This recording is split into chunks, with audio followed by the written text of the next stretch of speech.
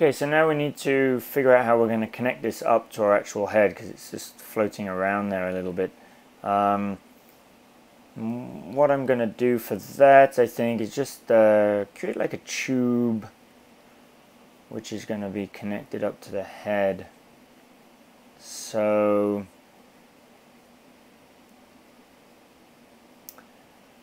yeah, let's put this back into edit mode.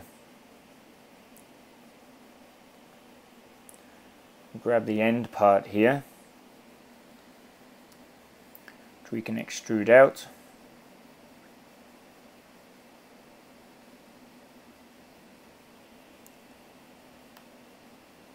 And we'll rotate it.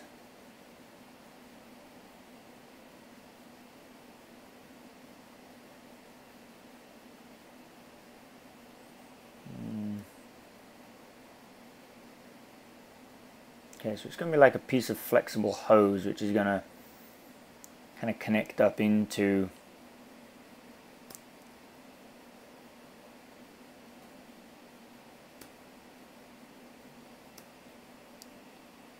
our helmet here. So we'll just keep on rotating this bit by bit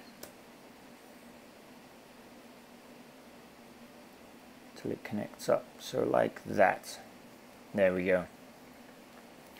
Okay, so once that's collided in, that's pretty much it. I'm happy with that.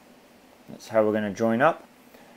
Now what I may want to do is just add a small feature to our head part here where this actually connects.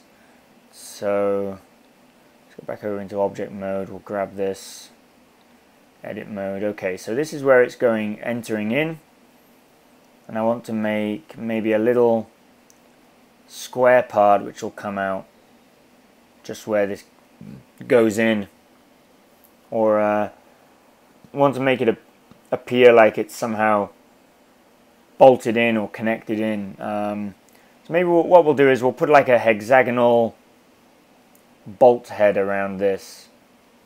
I think that might look kind of cool. Just come back over to this part here.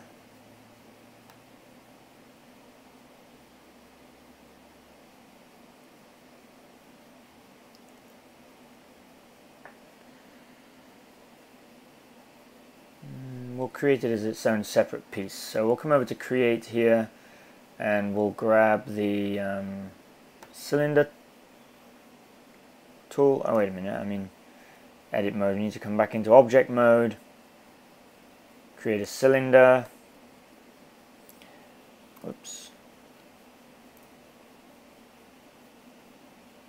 Object mode, I'll create a cylinder, and I want to change the number of vertices to 5. Okay, so that's going to give us our maybe 5 is not enough, maybe I want 6.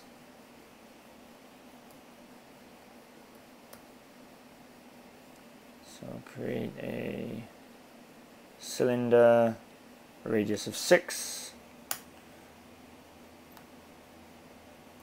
Oops.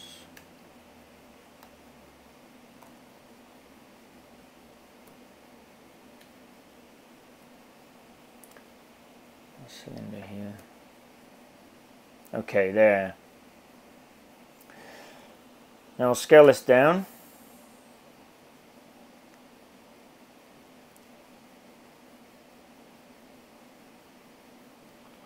Maneuver it into position.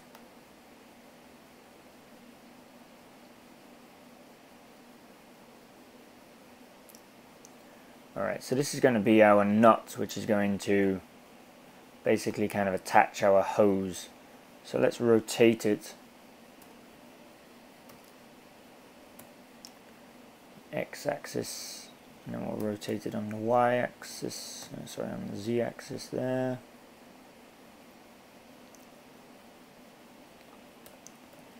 Move it on the Z, scale,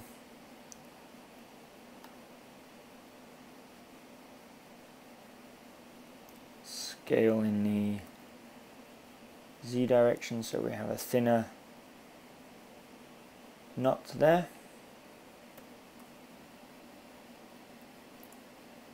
there. That makes the connection look a lot better than just having the pipe disappearing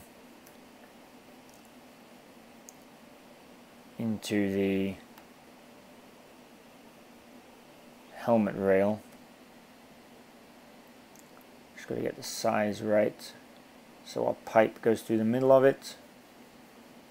It's looking good.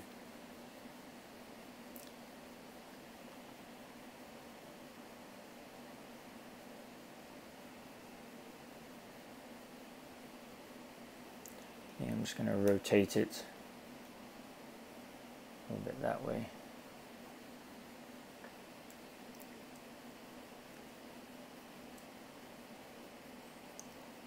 And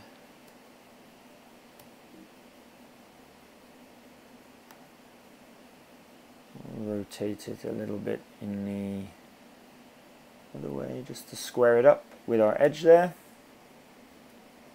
Okay, I think that's good. So there's the connection. Looks a lot better than just having the pipe disappearing there into the head.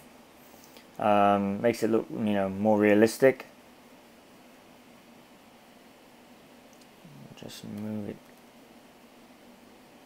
back slightly. You can still see a little bit of the pipe.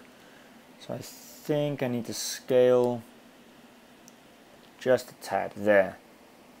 Okay. I think that's probably about right. There we go. Now we need to mirror this because it's not on both sides. So we'll come over to our symmetry, make that symmetrical, and we'll mirror this object here. So we'll just add a mirror modifier, and we'll use the head as our mirror plane, and there we go, and it appears on the other side as well. Doesn't quite line up though on the opposite side. We obviously haven't got perfect symmetry, which is okay because you don't really want perfect symmetry, but we do need to line that up. So we'll just remove our mirror modifier, we'll duplicate this object, then we'll move it on the local z-axis.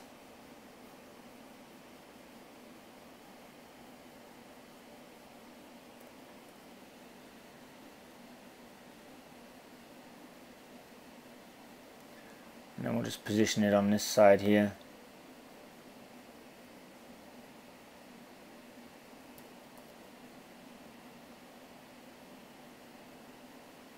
So we'll position that the same as we did on the other side. We just have to rotate it, get it into position. And that concludes it for this tutorial. In the next part, we're going to continue adding in more detail here on the side. We're going to start blocking in as well the other main structures here. We don't want to get too bogged down in all these fine details, but we've still got quite a lot of structure to put in on the left side here.